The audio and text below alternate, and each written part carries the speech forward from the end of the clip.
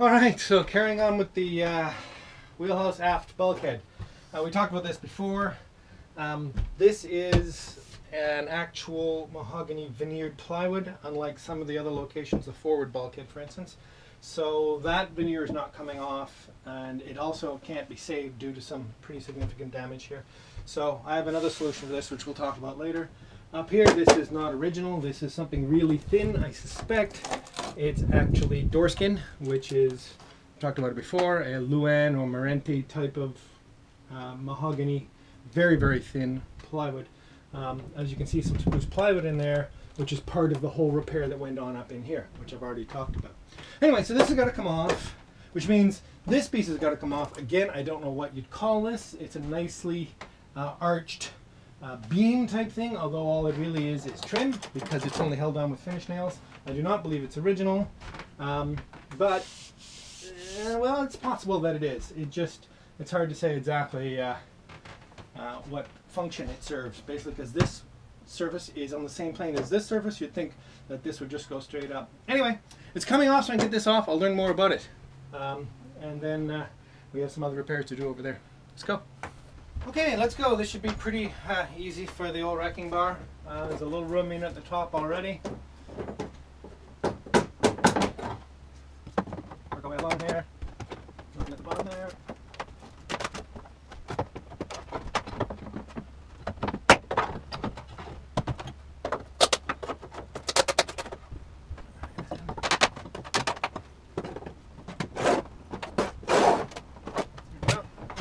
Just to pull at this point.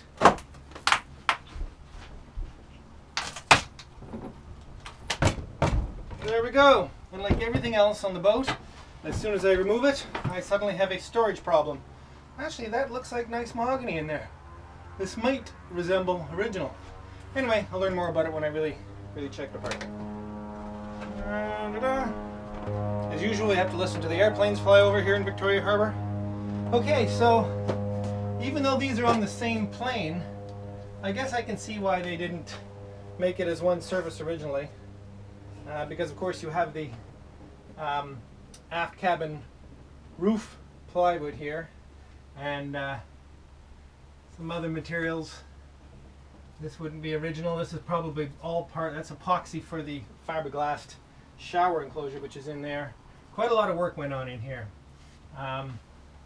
Anyway, we'll do a little more digging and poking and see if this is all structural put back, and start with this thing in the corner, which I'll tell you about in a minute.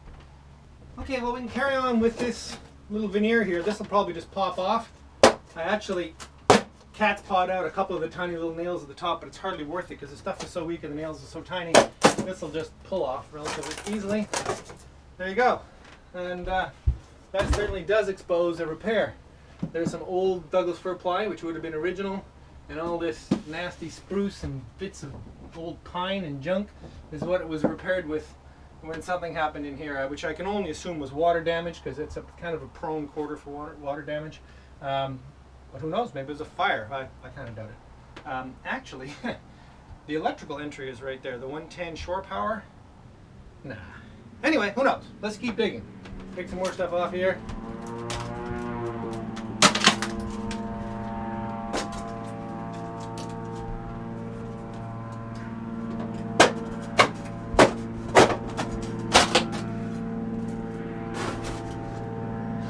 Well, I'm going to pick you up because I'll show you some more damage here. Alright, so even over on this side, there's been repairs. This is more that strange, I don't know, fiberglass board or whatever. The same stuff as we have here. I still haven't looked it up. Simmons, maybe? Perhaps some of you know what this product is. Anyway, so there has definitely been some repairs done in here. And look at this, an old Beaver lumber price tag. $9 or $4. And 90 cents or something. That wasn't for a sheet of plywood, I'm sure. It must have been an offcut. Anyway, I'll try to assess how good these repairs are. I know that these pieces are not original, and they're there to fix some rot at the end of the cabin sides. If they're tidied up, they look sort of okay. On the other side, this one is also in. It's a bit hacked at the top, not done too well. The other problem is it stopped at the top of the old cabinet that was here. So if I move this bin just slightly here, there's the shore power inlet. Anyway, so this one's got to come off and be extended down to here, because right now it stops right at this crack in the cabin side, making that, well, not ideal. But so I'll just replace that with another piece of sapele or something similar. Okay, let's keep taking stuff apart. Okay, so I'm going to take this corner piece out. I have to point the camera only into the dark corner, because as soon as you see this lightness out here, you'll never see anything in here. Anyway, this piece again has got to come out, and because it's screwed from the back side underneath another piece of wood that's screwed to the outside and plugged, there's no way I can get to the screws. So I'm going to split it open into pieces with a chisel and break it apart, leaving the screw heads exposed, much like these ones are down here. And then I'll just, not the screw heads, the screws themselves, and then I'll just grind them off with my grinder and put a new piece on, screwing it and plugging it from this side. Anyway, let's get to it. I won't video this because I can't really put the camera anywhere suitable. Sure. Okay, so that really was one of the most miserable little piece of anti-carpentry I've ever conducted. That wood is strong, and it was epoxied to the last edge. Again, I don't know if you can see this because of the light of the original cabin sides. So that really came off hard, including taking out a little bit of a divot here, which I'll have to fix up. Anyway, so I'll grind all these screws off and sand that out before I put a new piece of sapele that'll go all the way down. Anyway, again, I'm not sure you can see all that. I'm not even sure I want to show it to you. Anyway, it's not bad, really. It's not bad. Cheers. Okay, another thought. I hope you can see this because, of course, it's dark inside and bright outside. But anyway, this little window is the only way to see backwards in this entire wheelhouse. And when you're driving, especially with the helm position to port, looking out for boats that have right of way over you over there, I'm constantly having to run over to that window to be able to see anything. There is, if I find it over here amongst all the junk, a porthole that goes in that tiny hole in the back bulkhead here. Well, I don't think that's original. Somehow I can't imagine a boat with super lightweight superstructure and these sliding windows could ever justify a solid porthole here where there's not much chance of any serious green water coming in. So I'm removing it and I'm putting a much larger window for much larger visibility and more ventilation. Also a little easier to hand tea up to the helmsman at the upper helm, which is right there, which is much too big. We'll go upstairs and have a look and I'll show you why. So I'm going to reduce the size of the upper helm so that I can put a much larger window here. It's going to be 10 inches high by 36 inches wide, and I'm going to make the window with a mahogany frame and sliding tempered glass. Maybe not tempered, but hardened anyway. Anyway, just finished designing it and I'm pretty excited about it now. I just got to build it. So, yeah. Okay, let's get to it. I'm looking forward to this. Okay, so what I've neglected to tell you is that I've decided to make some major changes to the forecastle and, in fact, to the entire bulkhead between the forecastle and the wheelhouse.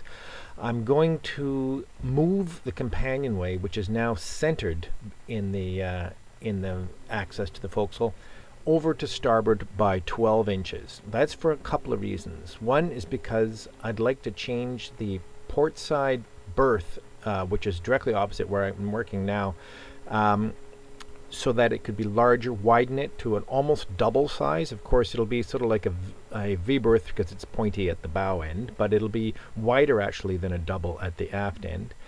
And on the starboard side, I'll have reduced the amount of room, but I won't put a berth back there. I'm going to build a little nav station actually, and you'll see a mock-up of that in a little bit.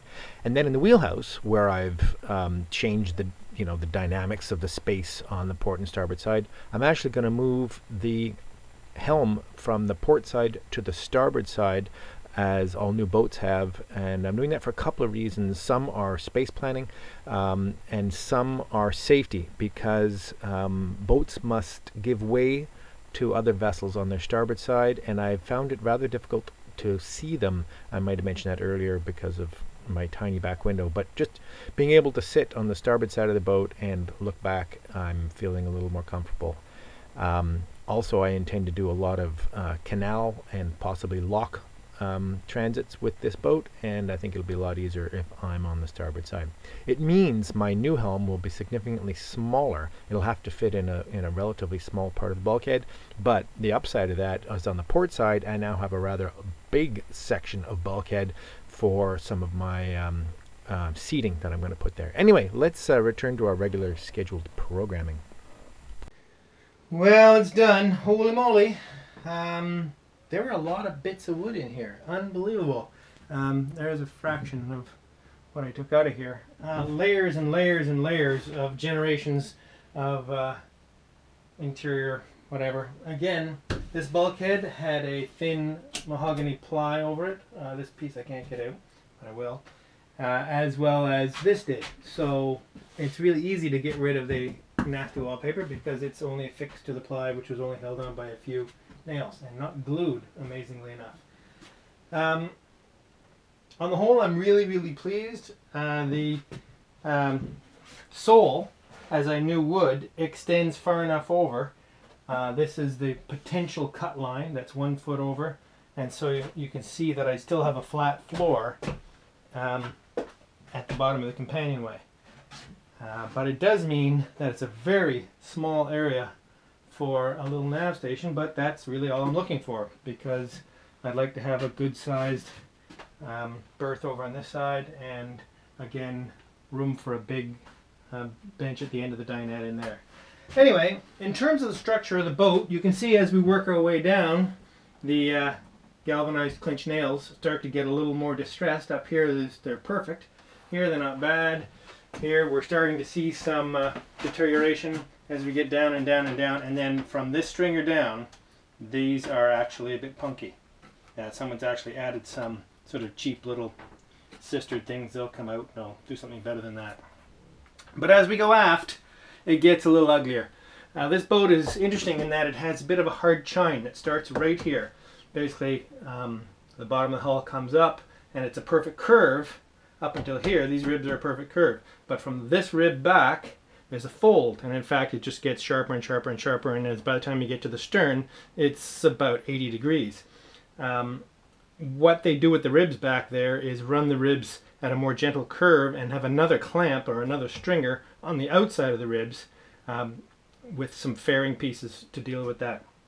But right here is the biggest problem. I've seen this rib before and I knew it was broken, and the rib behind it is fine for some reason, but this one, even though it had the structure of the bulkhead to help it, you can see it's pulled away from the bulkhead, and this stringer is broken and it's moved out almost half an inch. So simply putting a sister in here isn't going to solve the problem. I'm going to have to do something a little more severe in here eventually. I'm not going to worry about it right now because I don't have the means, and well, the boat's in the water. So what I'm going to do, anything I build in here has to be able to come out again very easily and quickly, so that next haul out I can do some work in here.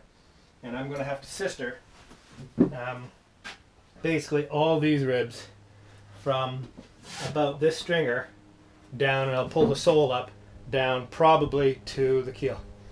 And hopefully I'll be able to drive them in on this angle. This will come out underneath that stringer, and then fasten them from the outside. Not really too daunting, but not ideal.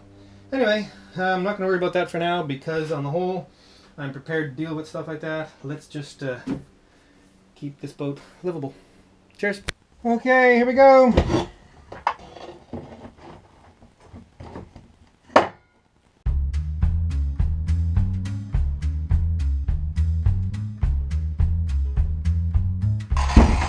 I'll set the blade shallow because I don't want to cut through the nails and the beams here.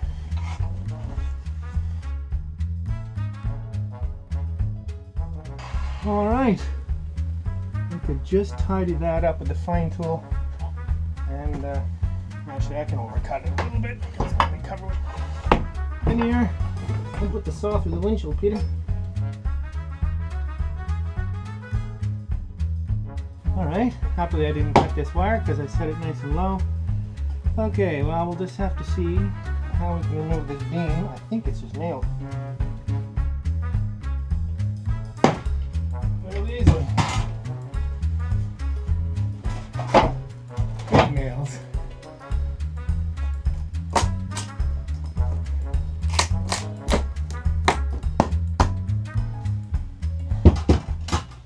Serious nails. Okay. I now have half a screw. That wouldn't have been too easy on the blade. I don't know if you can see that. What a perfect cutaway. Half a screw, half a plug. Couldn't do better. All right. I won't be closing the other side in for a little bit. I have something ambitious planned for a new hatch. I'll get onto that later. Okay, let's tidy this up. Wow. Big hole. Okay, so in, well, a couple of hours, I was able to create a relatively tidy little nav station in here. Of course, this is all mocked up. It's not real, but it's usable in the meantime. Basically, a bench that's also angled, so it's not parallel with the bulkhead, but more likely parallel with the side of the boat. Works out quite well. Nice little place for the computer, bigger desk than I even thought. This will be a hanging locker. In fact, I'll probably put a rod in here, even in the temporary sense. Put a little shelf up for the computer up there. Works very neatly. I love this relationship with the porthole. I really, really think it's great. Little step, and of course I'll work that all out. But on the whole, this works out really great. Very pleased with it. And I now have a nav station / office.